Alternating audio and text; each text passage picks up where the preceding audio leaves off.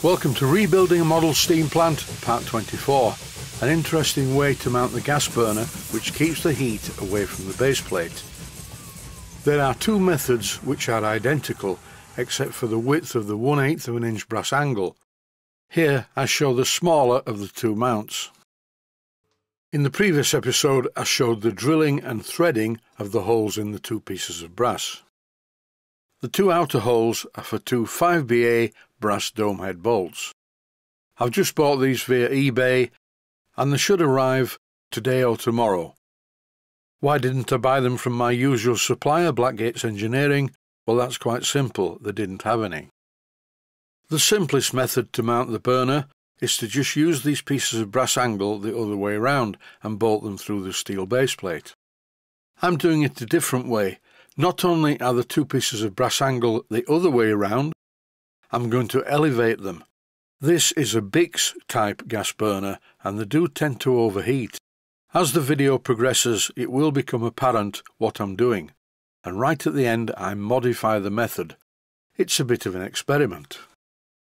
As usual I put the parts in position and draw around them with a felt tip pen, which seems to be not a very good technical method, but it works for me. Before committing myself, and I don't mean to an asylum, I always use a ruler to verify the positions of the lines. In this part of the clip I'm just doubling the lines to make them a bit more visible.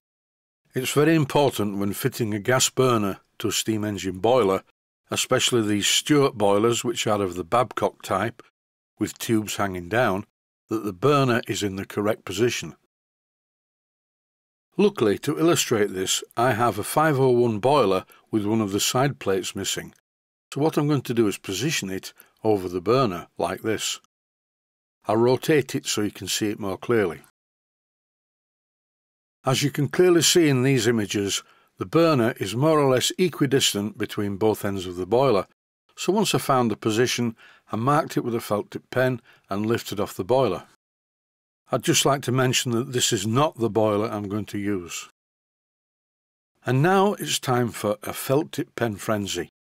Apart from the lines, there are some large dots on the base plate, and I'm going to use these to make it easier to see the scribed lines that I'm currently marking with a needle file. The positions of these scribed lines were in the correct position, so I drilled some holes through the plate and countersunk the holes from the other side. Originally, by the way, I threaded the pieces of brass angle. I thought I'd mention that for any viewers who haven't seen the previous episode.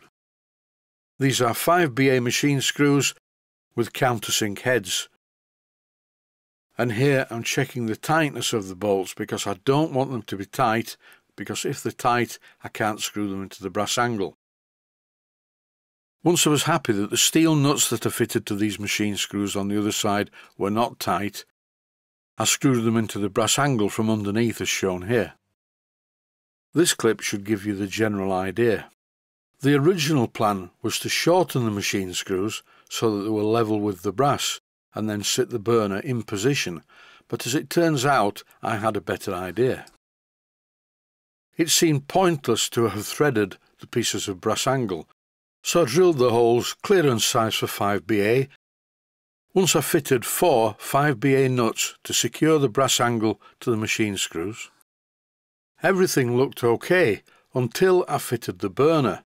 This burner is very rounded. The last burner like this that I used was perfectly square. It's not a massive problem. Don't forget I'm using the smaller pieces of brass angle. I'm going to show a variant on this. I won't be showing all the manufacturing of it, but I'll show an alternative method using the larger 1 inch wide piece of brass angle. Still the same thickness, 1/8 of an inch, but 1 inch in depth. Some viewers may have noticed that this video is slightly shorter than normal, and that's because this week I have appointments at the doctor's for various medical conditions. Don't you just love getting old? But at least I'm not dead yet.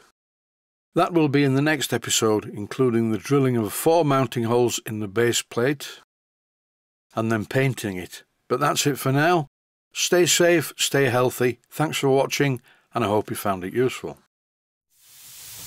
please take the time to visit my main Steam Models website and click on the section of the website that says Video Playlists. And by doing that, you can find other videos that you may like to watch.